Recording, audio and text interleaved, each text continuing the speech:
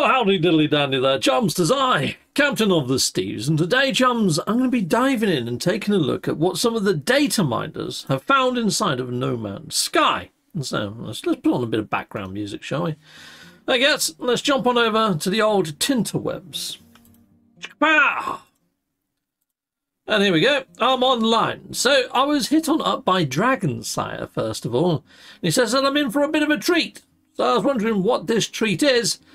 Scrolling on down, inside of the actual text files, inside of the data minage, they have found mentions of cross-platform. Now, we've already seen this before in previous, but it looks like they've gone to town over at Hello Games' side and put a lot more together. Not only that, there's a lot of text strings, and I'll show you what I mean, around turning in massive quantities of fish. And it looks like Nada might even be setting you out. Nada seeks samples of the galaxy, more unusual fish. It could be that we might get another fishing mission or something coming in, but it looks like we might be able to turn these in batches or in bulk in some way, shape or form as well. At least that's what these lines of text allude to. But other than that, we've also got a lot on UI Cloud and cloud sort of cross-save type things inside of the actual text files that you can see on the screen now that I'm scrolling through. So it could be that we might get cross-save. Maybe Hello Games have held on to this whole cross-save stuff because we've got the PlayStation 5 Pro about to come out. It would only make sense to really put this out there once the PlayStation 5 Pro is launched. Does make sense. So I'm thinking we might see another update coming on the PlayStation 5 Pro launch that gives us the cross-save, but not only that, maybe even an additional fishing mission, and who's to say, maybe even other stuff to go with it. But anyway, over on the No Man's Sky Assistant app and on the side of the actual web app of this element, you can hit on up the community rewards and see what's coming next after these free fireworks. So we're unlocking these free fireworks. After that, we've got this, which seems to be a placeholder. And I'm wondering whether it's to do with maybe reduxes or something. I have no idea what that is, or unless it's relation to the PlayStation 5 Pro launch. And maybe there might be something else slotted in here. Wouldn't it be cool to get a PlayStation helmet? You know, when they went to Xbox and they got a lovely Xbox helmet. It'd be cool if we could get a PlayStation-y one that looks like the new PlayStation 5 with side vents, but more Corvaxy or something. I don't know. It'd be cool, wouldn't it? We'll see what comes into this slot here. But that, after the fireworks, looks like a placeholder to me. I could be wrong. But then after that, we've got these. We've got like a giant fir cone, and we've got some icy type stuff, and a cold cup plant. This kind of says to me, December. It's kind of the winter months, isn't it? This Christmassy type looking shizzle, that. So I'm wondering whatever comes after these fireworks, it might take us a while to unlock before it trips over to this, perhaps in December-y time. Then after that, we've got all these lovely badges from the community. All different communities, all different hubs, given representation through decals inside of No Man's Sky. And I'm just so sad that mine isn't there. Ah, why is my decal not there? I have a hub. Come on, Hello Games. Put my decal in. That'd be freaking lovely. Okay, scrolling up, we've got some more plants here.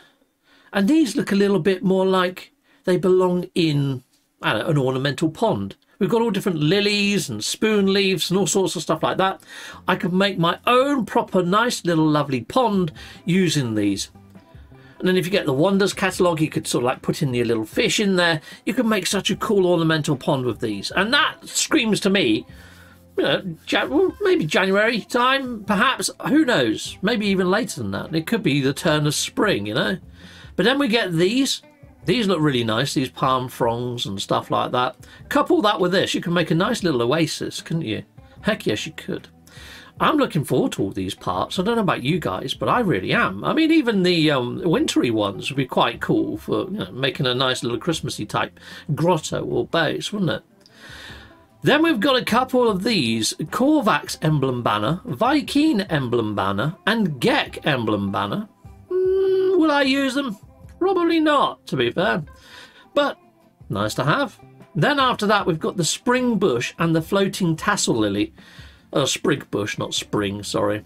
But yeah, quite nice, pretty nice. But then we've got these that make me think, well, maybe this is still going to be December. Because look, these are all icy, frosty and lovely. Still maybe the winter months, which takes us into, what, February time before we kick into spring again.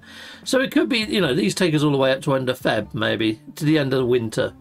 But then we've got this peeping fauna banner, which is actually quite cute. I quite like that one. There you go, look at this.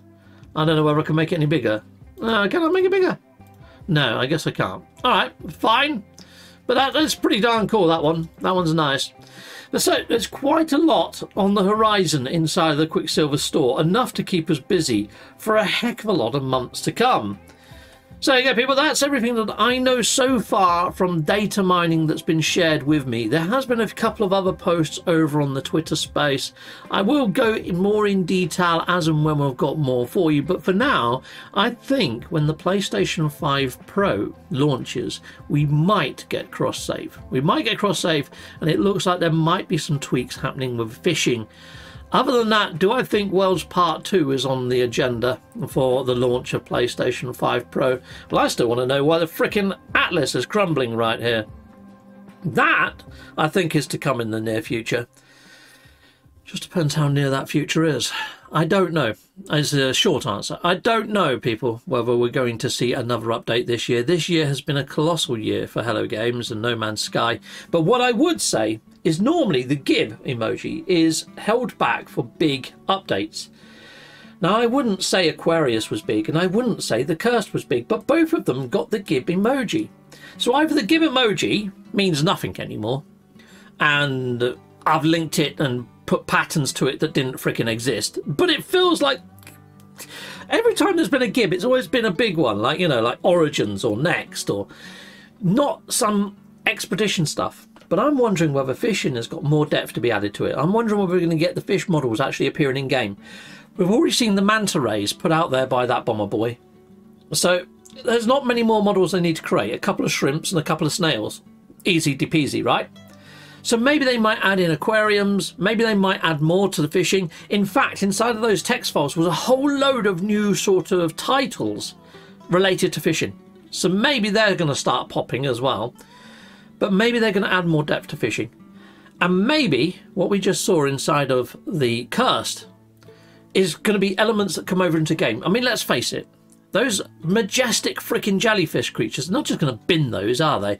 I mean, we had Emergence and we got all the worm babies and all that sort of stuff. You know, they got added into game from the expedition. I think the same thing's going to happen with these jellyfish creatures, and I think they're going to appear in purple systems. So I think the reason that Hello Games has used those GIBs for 2 small expeditions in a roundabout way is because they're elements that are going to be coming inside of Worlds Part 2, which is GIB worthy. That's the only way I can make sense of this GIB freaking saga that's going on at the moment. Let me know what you think in the comments, people. Sound off in the comments. Let me know if I'm going insane. Till next time, goodbye, and goodbye again.